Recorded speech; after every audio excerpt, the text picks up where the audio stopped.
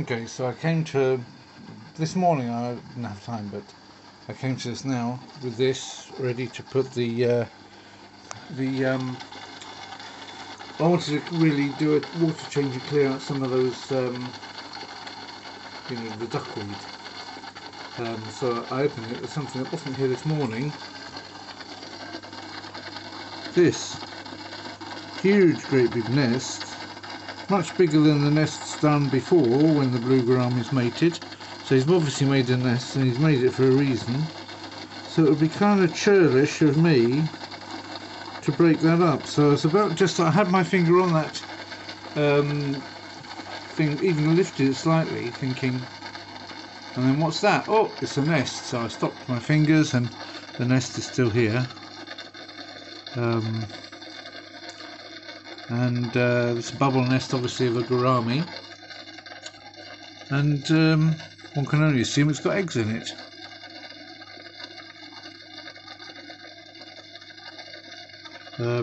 Perhaps it's not a good idea to keep it open that much. What caused that to happen all of a sudden now? I think I know. I changed the temperature this morning. Because they've been here for a long time, they've been well fed, and they haven't done that for a long time. But I changed the temperature this morning. I thought it was felt a bit cold to the touch, so I twisted the temperature knob round, and I think it was in the lower 20s. I haven't even looked where it is now, but yes, 27 now. So is that right?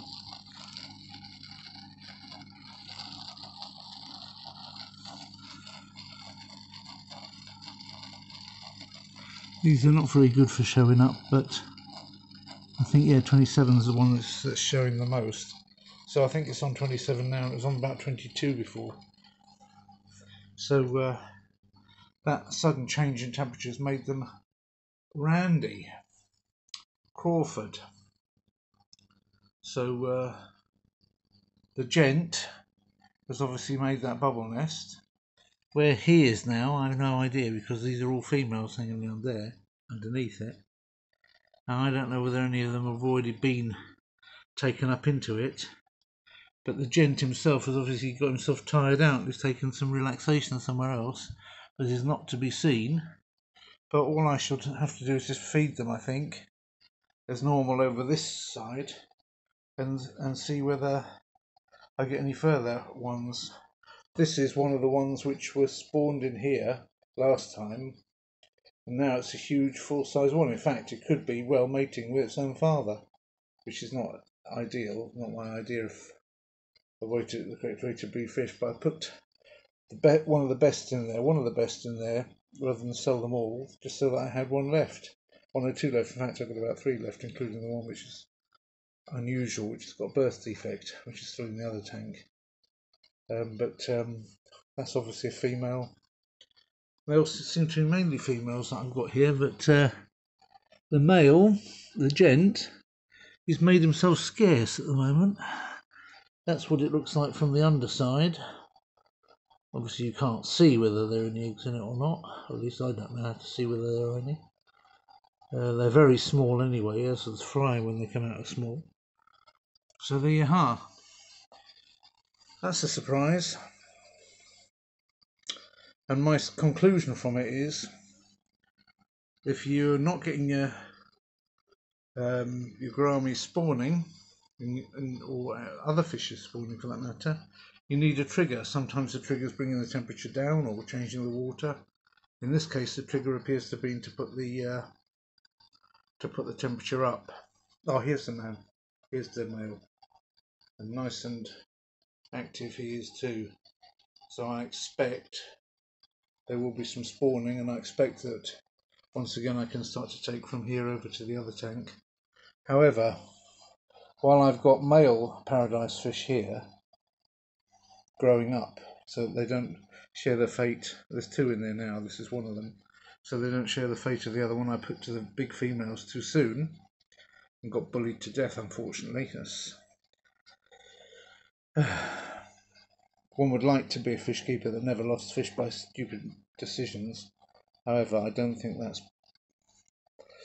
that's probably rare. In fact, I don't know a fishkeeper that hasn't lost fish through silly decisions that they would get afterwards, but that's, I suppose that's one way in which you learn. If that's any consolation, maybe not to the fish, but well, the next one will have a better chance. So this one will have a better chance than the one that looked just like it, that went with the big females not so long ago. So if I show you the size of the females in the other tank, you'll get an idea what I'm talking about. Here you'll see still in a comatose state. If the cat will let me see anything. This poor blue Acara, who's been now months, but getting worse and worse, and now you see barely able even to breathe, in that position now for days. But you know, I don't believe, some people say, well, euthanasia, but I don't believe that. He's just having a nice lie down, dreaming about the life that he's had. Nobody's bothering him. I took him out of the more active tank into this more peaceful tank, so nobody's biting him, nobody's bothering him. He's just having a sleep most of the day, and gradually, like you would for a person. No need to give euthanasia. I don't believe in it. Not for fish, not for people.